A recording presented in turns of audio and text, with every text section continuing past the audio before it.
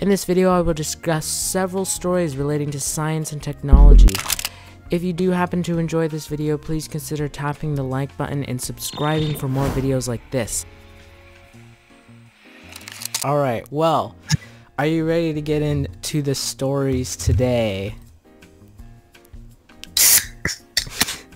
First story for today. Does your Roomba have a personality? Scientists program robot vacuums with personalities from Snow White's dwarves. Oh, I want to see a Roomba that has the personality of Grumpy.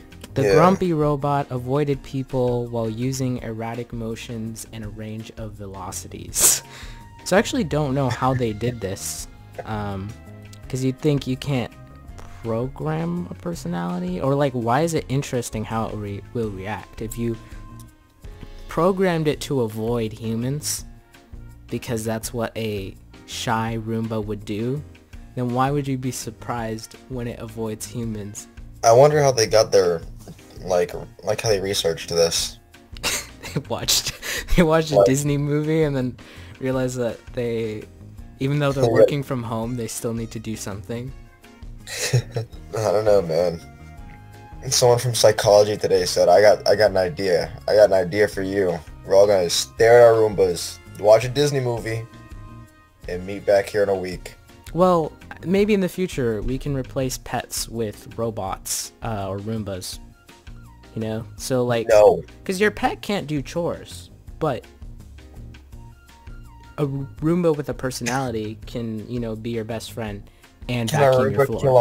Kill a mouse and leave it on your bed, on your bed? I don't think your Roomba can replace my cat, Roberta. Okay, so next story. Germ-zapping robots might be how Hollywood might kill coronavirus fears on set. Look at that thing. It kind of reminds me of like one of the Daleks from like yeah, it definitely it's a Dalek. It looks kind of like a robot trash can. Like the head shape as well. It is our past and our future. I think that they could have done something with this to make it a little bit funnier. The alternate title for that should be this.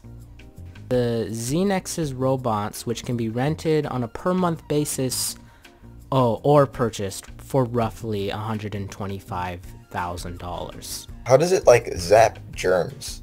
So actually this is a technology I'm fairly familiar with. If you use UV light, so the robot uses pulses of ultraviolet light to kill SARS-CoV. Is it just is it just a big ultraviolet light bulb on wheels? You know what? Now that I think about it, that could be exactly what it is. But it'd be funnier if it looked like this and it just shoots, you know, little ultraviolet laser beams. Yeah, I've been curious about this and I want to experiment with it. The only problem with experimenting with UV light is it kills people too. Just, I mean, more slowly. Only if you use it incorrectly. Alright, we have a few more stories here. A little bit more of a lighter story. Elon Musk and Grimes have changed their baby's name a bit.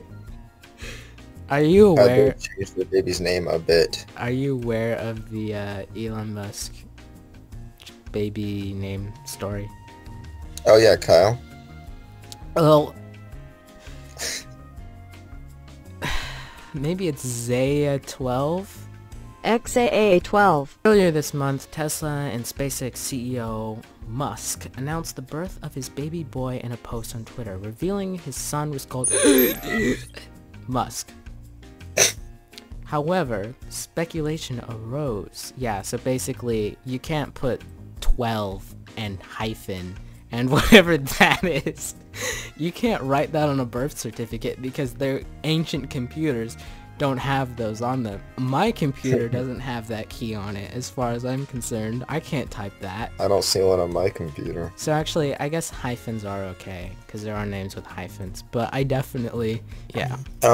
Well, I guess I've seen people like the third in their name. This is just the 12th? 12. The 12. Okay, so obviously this name does have a meaning. You know, Grimes broke down the significance of each letter, but the X stands for the unknown variable, the AE for my elven spelling of AI, and the A12 is her favorite, or their favorite aircraft.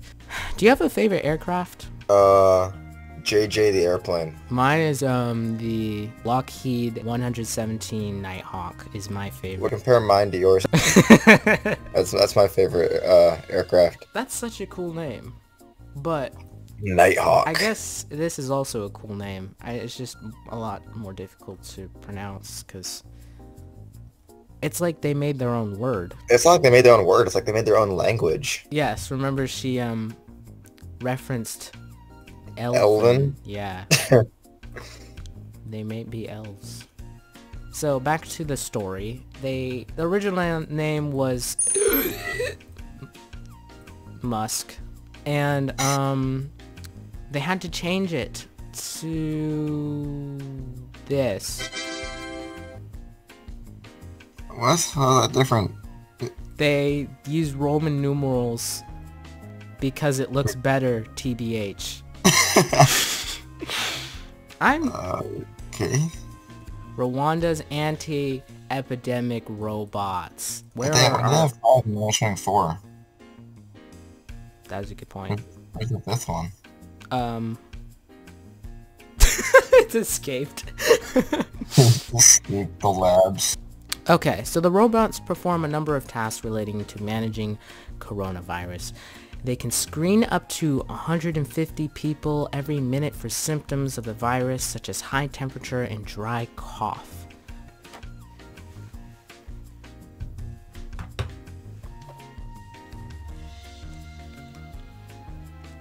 Now that is some completely revolutionary stuff right there. This makes no sense. I mean, were they not able to predict that the weather was gonna do this? Or... We hired everyone, you've done all the research, you've planned out the course, but you forgot to check what the weather is gonna be like that day. Just Google weather. So, as you can see, these are my homies.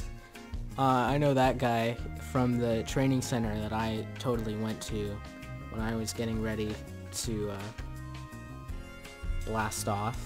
Well, SpaceX has never taken people to space before, and its Crew Dragon is a gumdrop shaped capsule, an upgraded version of SpaceX original Dragon capsule. Wow. It's been used mainly to carry cargo, but not people to the space station. Only 4 seats for NASA missions. No, somebody's gonna have to sit on somebody else. Because if you think about it, yeah, there's 4 seats. If every person sits down, and then every person sits on someone else's lap, then you can easily fit 8 people with just 4 seats. I gotta give them credit though, because that's efficient, right? It's saving space and it's saving weight. So having less seats and having less space in the aircraft and just thinking outside the box like that, it's revolutionary. You know, when I'm leaving the stratosphere, I would feel very comfortable subway style. Alright, well, this is the end of Tech Talk for this week. Come back next week for more stories on interesting science and technology related topics. If you could, please consider subscribing and hitting the like button so that I can keep making videos, and that maybe I can actually afford a real SpaceX helmet.